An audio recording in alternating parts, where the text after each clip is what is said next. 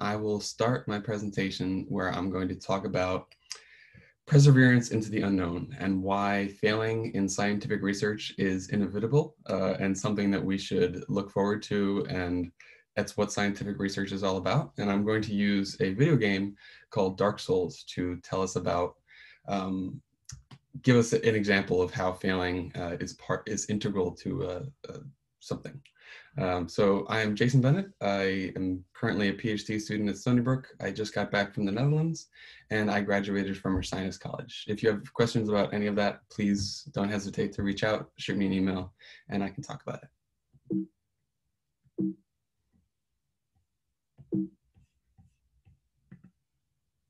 So let's start off with some video games. A standard feature of a fantasy role-playing video game, where a role-playing video game is something like Knights and Dragons or Ninjas and Ninja Stars or something like that. The elements of a game like this are the quest. The quest is something where you talk to another character in the game and they tell you about some problem they're having or something, and they tell you, okay, you need to go help me with this, and you are given the quest, and you are able to track the objectives of the quest in something like a journal. So in this game called Skyrim Elder Scrolls, we are looking at our journal where the objectives of a quest, the things that we need to accomplish in order for the quest to be complete, are listed. Also, you can see that the player has the option to show on a map, where we can click on the map and see our current location. We can see where we need to go, and it kind of shows us a roadmap to success. Now, a game that is very different from this is Dark Souls, where there are no quests, there are no maps. You simply wander around into an unknown game area. You try to avoid monsters, traps, and all sorts of things that can take your character out of the game in seconds. In fact, the advertisement for the game when it first started was prepare to die now. It is a very difficult game. To give you an idea, the average number of times a player will die in the game is 600, and that's for someone who finishes the game. So some examples, maybe you're running through a castle trying to figure out the right way to go, because of course there are no maps, and you open a door thinking maybe there's a monster behind it or some treasure, or oh, look at that, wrong, thinking there's some treasure or something like that, but maybe there's just nothing, and you fall off a ledge or something, right? Or maybe that treasure you were looking for behind the door, you find some twinkling titanite, which enhances your armor. And so naturally you see another chest and go to open it, but in Dark Souls, maybe it's a monster that will eat you. Or you're running through the castle and suddenly a boulder just comes down where you can't avoid it. And of course, all the enemies in the game can defeat your character in one hit. So be careful, don't get hit by any of the enemies. And what's more, it seems like every time you die in the game, you lose your progress, which makes it seem incredibly defeating when you are defeated in the game. And so we can see here at the very end of the clip where the character dies and they're sent back to the original starting point in the game, they lose these souls, they're called, the currency in the game. And so it seems like every time you die, you're losing on all the progress that you've made. But that's not really true, right? If you, in a game, you have a second chance. So here we're seeing a clip of the character acting like a master of the game, running through, dodging all the enemies that had originally given them problems, because they remember. As an inherent feature of not having a map in a video game, you recall everything, and especially in a game where something around the corner could kill you in one swipe or something, it's very easy to recall where you were. And so you learned from that failure that you were doing.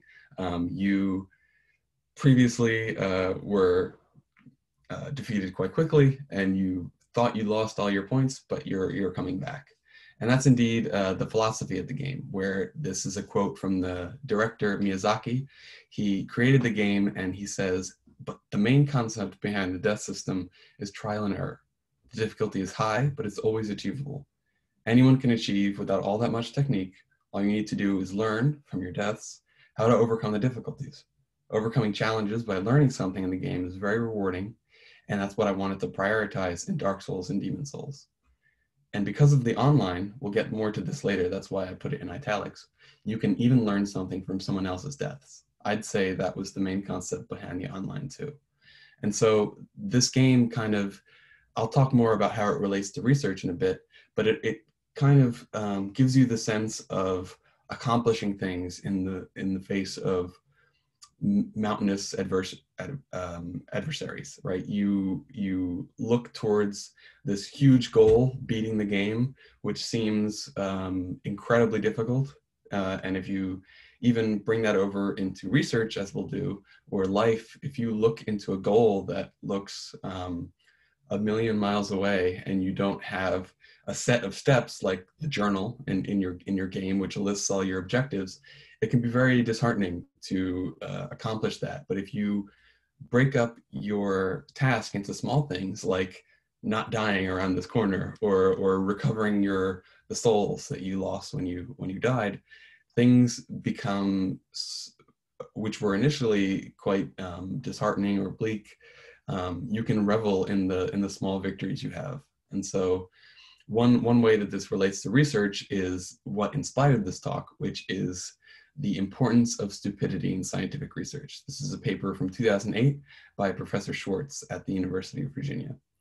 The idea for this essay came when the author was, he met with a friend who he had gone to graduate school with, and the friend had dropped out of graduate school, but she went on to law school and she became a super successful lawyer, right? Just another path in life that she became incredibly successful at. And their conversation eventually got back to grad school and why she didn't like it. And she said that she dropped out because she hated the feeling that in scientific research, she was constantly stupid.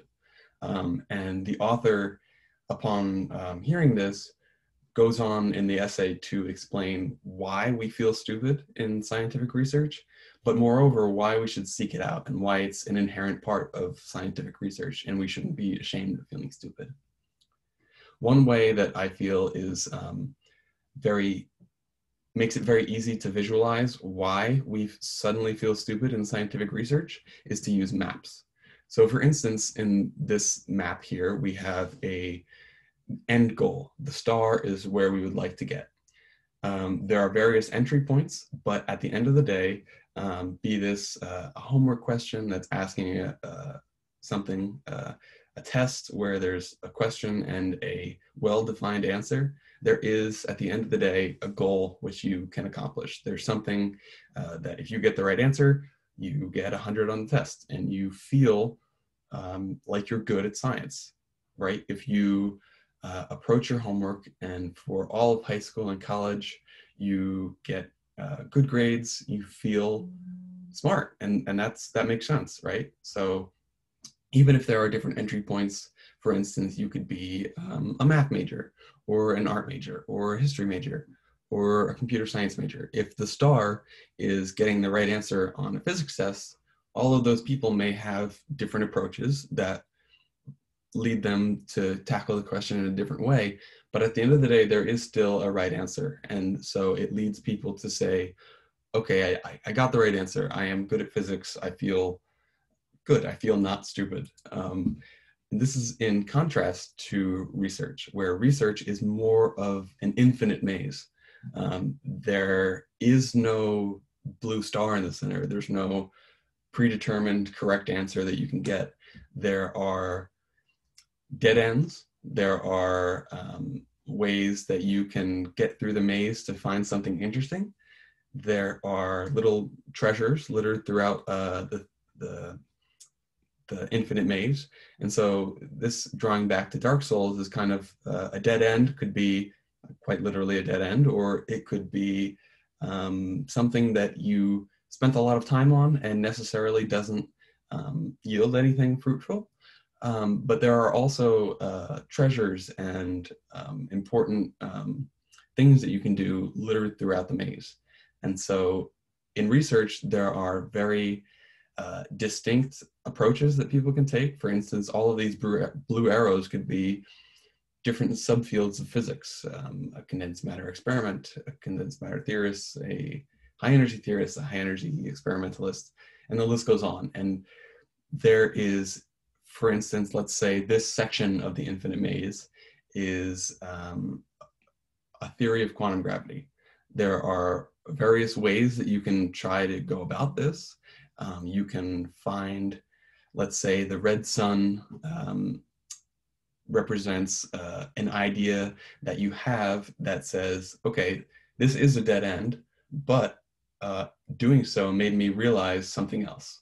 And so this is just a way to think about why one might feel stupid when they get into research, because it differs from homework and tests in the sense that there is no end, right? There's no day where researchers get together and say, oh, okay, we're done with science. Let's all go home and play Dark Souls. We figured everything out. There's no more. We got the blue star in this infinite maze, because there is no blue star. There's a bunch of yellow stars, which are cool and interesting things that you might find out that, who knows, might lead to a Nobel Prize or something like that. But there's no blue star at the end of the day. There's no end to research. And another helpful graphic that I find to explain why we might feel stupid in research. This is due to Professor Matt White, who is at the University of Alabama. And his take on research is to imagine a circle, which contains all of human knowledge at this point. So outside the circle is unknown, things we don't know. And inside the circle is all of history and art and science and math that we do know. So after elementary school, we know a little bit. We've filled up the circle a little bit, right? We know some art and how to add numbers and write sentences and things like that. In high school, likewise, we go radially outward. We all learn a little bit. To be well-rounded, we do some art, some history, some math, etc. In college, we pick a major. So for instance, you can be an art major or a physics major. And so while you do take some, if you're, say, a physics major, you take English classes, some history classes, some English classes, to be well-rounded more than you were in high school, but you do also specialize a bit. And so this little bump is, for instance, computer science. And so at the end of college, if you pursue graduate school and you pursue a PhD, this is the path that gets you to the end of the circle, and more so makes a dent in the circle.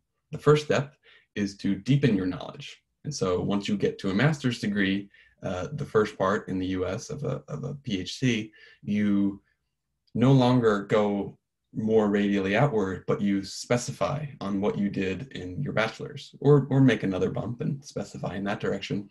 But you do this through more tests, more homeworks, and things like that. But at this point is where you get into research. And so you start to read research papers from other people where you, and at this point, I think I disagree with the figure a bit. I think I might make that a little bit smaller, so it's a bit thinner than the master's degree bump. But anyway, you read research papers on a specific area of physics or computer science. I think we were using computer science in this example.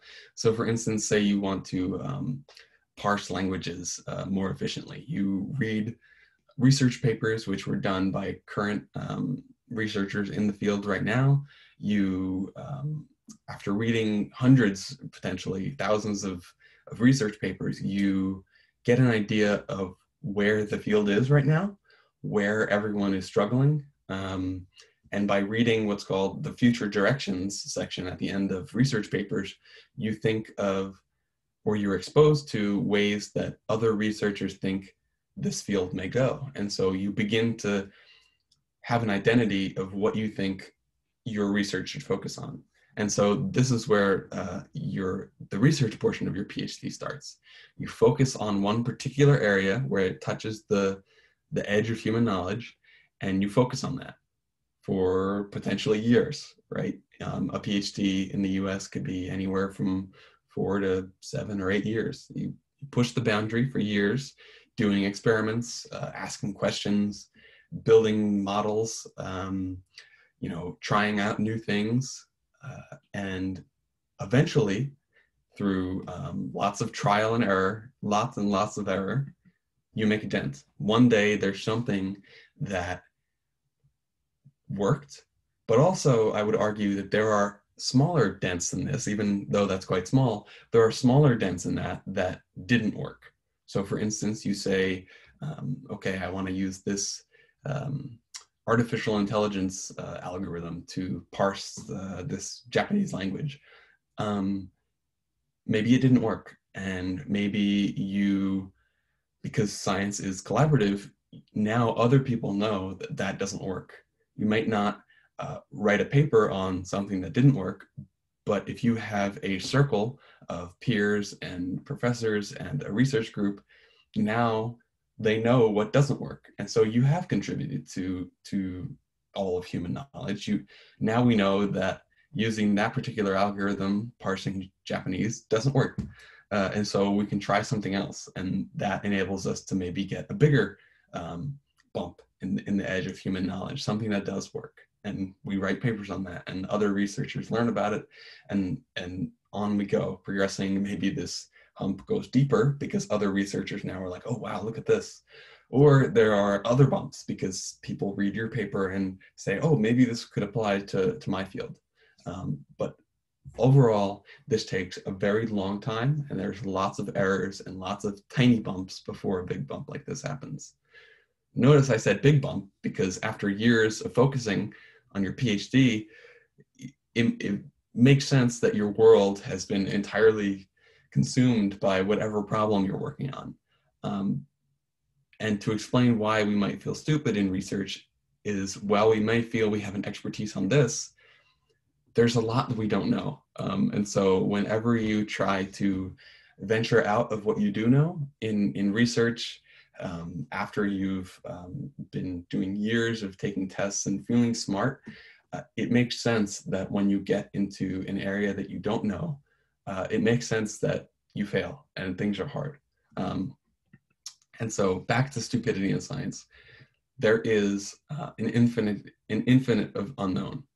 If you are at one point on that circle, there's practically an infinite edge to that. It seems when you get so specialized at a point. And there is no right answer in research. You just have to persevere into the unknown areas of the world. You make guesses, you think of new experiments, or you say, okay, this experiment could be improved if I used this algorithm instead of this algorithm. And by doing so, you not only make small dents by failing, but you, like we said, tell other people that something worked or didn't. And so you are extending things by being stupid, by just trying things and feeling stupid when things fail. You are contributing to knowledge, and that's what research is. And now let's tie this back into Dark Souls. Science is collaborative, and so is Dark Souls. When you fail in science, you can tell other people about it. So for instance, if you're going to a specialized, something that they do in physics anyway, that is kind of like going back to school for PhD and postdoctoral researchers are called summer schools, where you go and learn about a very specific topic. It is a lecture, but it is very specific, and very few people know what it's about. And so a good lecturer at one of those summer schools will make note of things. And this applies to a lot of things, right? If you think back to a particular math subject that you found really difficult, if that lecturer or teacher, professor made note of the things that tripped up the students from last year and they tell you about it, that is providing you a way to avoid things, right? So that's using other people's tiny bumps of things that didn't work and allowing you to avoid those tiny bumps and make your own potentially big bumps or other tiny bumps. And so that's a way that scientific research and even schoolwork and education is collaborative. And the same thing occurs in Dark Souls, where this is a player reading a message that's been written on the ground by another player who says, okay, I struggled with these two enemies right here. So you know what, I'm going to leave a message for another player, which says, try luring it out. So try to separate the enemies and take on one at a time instead of both. Likewise, you fail together in Dark Souls and in research. So we just saw a clip of a ghost of another player. So the player is running across this bridge, and a ghost of another player, which is the experience of another player, was that it ran off that bridge and fell off. Here's another one showing us what not to do. So here's another example of the small bumps where people learn what not to do, and they can make bigger bumps, like traversing the bridge without falling into holes. And so in scientific research, this is a little bit harder to get because when you read a scientific article, you may not, the entire focus of an article at least, may not be, we did this, and nothing happened, nothing worked. Journals like to publish positive results. In my opinion, a good journal article would mention at least the things that didn't work. But in other cases, you will learn about these things by working with others. So if you have a research group, a good advisor will tell you what they're working on, what the other people in the group are working on, and most of that will fail. Everyone in the group will be trying different things. Maybe you'll be working on it together, and you'll fail at something.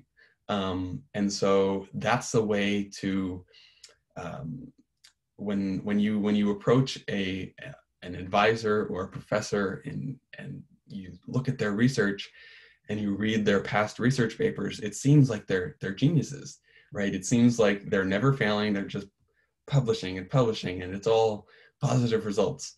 Another aspect to stupidity in science is to realize that there really don't exist that many geniuses out there. Science is much more like these lines of posters that at this SBS meeting that symbolize small advancements or even things that didn't work, right? You can make a poster about something that didn't work. And it's really not like Einstein and Newton anymore. There are very few instances of someone completely revolutionizing how we think about gravity. There are research teams and entire institutes where there are 20 people each, and they all go to conferences with hundreds of each other, and they collaborate and they read each other's papers, and they all make tiny dents that one day hopefully can make bigger dents. And I think this is something important to realize, that by putting yourself out there, getting into a research group, getting a good relationship with an advisor who is not afraid to tell you they failed, but also reaching out, being proactive and reaching out to people you think are geniuses to ask about things, because especially when you're a younger researcher, those people will have no problem at all telling you that they fail. They fail all the time, and it's nothing to be ashamed of. And so that's something that I like to remind myself of, that all the other people in research that you think, they're better at this, I'm not. And that's something called imposter syndrome, where you believe that everyone else is doing things correctly. You somehow got into this college or grad school or program or high school even, and you don't deserve it. It was luck or something. And I really want to urge you to push that aside, because most people, there are 1% of the people in the world who are geniuses. Most people are not. And science is all about being collaborative with other people, because most people will fail. But together, lots of failing tells us, it eliminates possibilities of doing something incorrectly.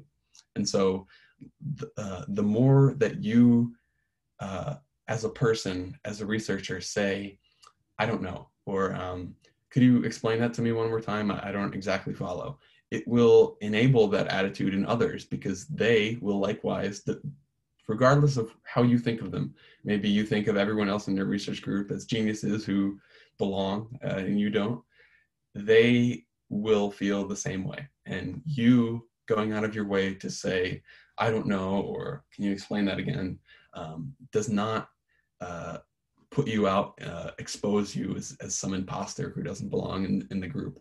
It makes you a better researcher because you're able to say that I don't know something, and you're able to know that failing is an integral part of research. And so I just want to leave you some more on this imposter syndrome. It is something that is very common in scientists, in academics in any sense. A particular podcast I really like that did some great episodes on this is called Self-Care with Dr. Sarah. They're two female astrophysicists, I believe, at Harvard or Oxford, if I am not mistaken. And they had a great series of episodes. It's actually three episodes that they had on this topic. And also there is a guest post that I wrote on my friend's blog where she met 5 friends at one of those conferences that I was talking about, where they hundreds of people in a particular area come to learn about things that other people in the field are doing. I wrote a guest post on kind of the evil cousin of imposter syndrome, which is called self-selection, which is the idea that you hear about a particular scholarship, or you look at Swarthmore or UPenn and say, oh, there's no way I'm gonna get in there, and so you don't even apply. And I just want to urge you to apply because you deserve it and you are good enough. And I just want to leave you with the idea that science is failing. Doing research is all about failing. And so don't be afraid. Go do science and fail, and don't be afraid to. Thank you. Awesome. Thank you so much, Jason. I want to invite any students to put any questions they might have in the chat right now. I have 2 questions I can ask.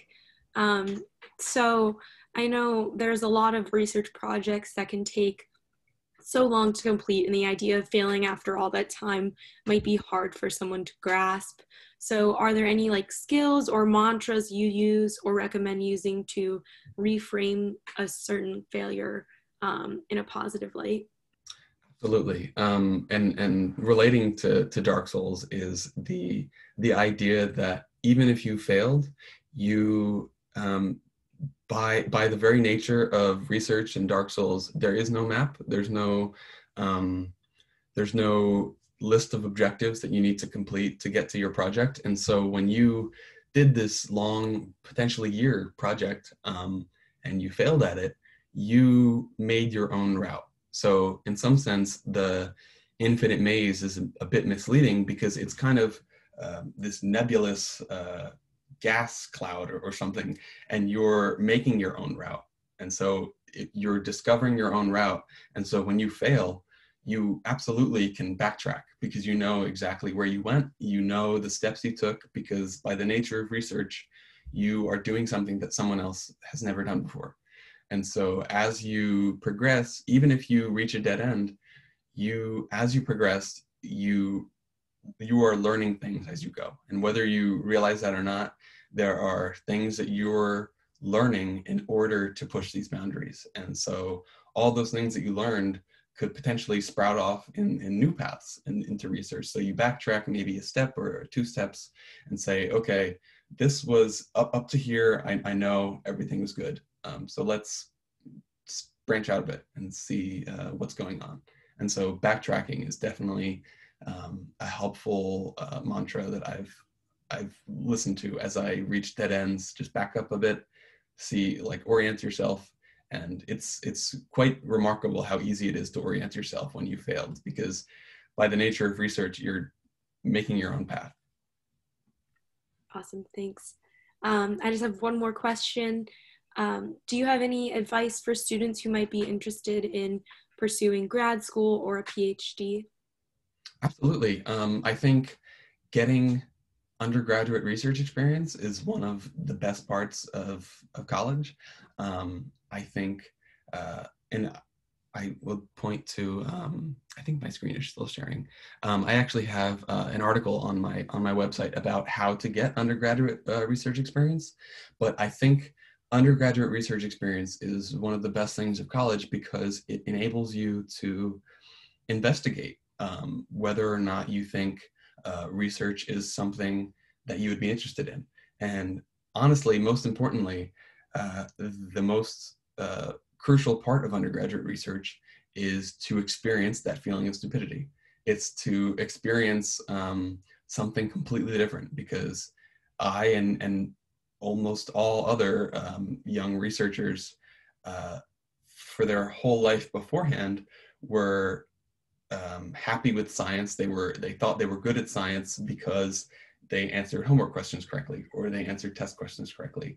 And so getting just a bit of experience into feeling stupid when you first encounter research is, I think, should be, I mean, everyone doesn't need to do research, but it's a very valuable thing. And so any research opportunities that your college fosters, I really think you should take advantage of them to get an idea of if you would like to do a PhD. Awesome. Well, thank you so much, Jason. Those are all the questions I had. If Awesome. there are any last minute questions, feel free to interrupt me, but I'm going to start to wrap up. So just a reminder to the students that this was recorded and I'll post it to Canvas later. Yeah, thank you all for tuning in. And we just want to thank you again, Jason, for taking the time to present to us. We really appreciate it. I'm going to end the recording right now, and I hope you guys have a great day. See you, everyone. Thank you.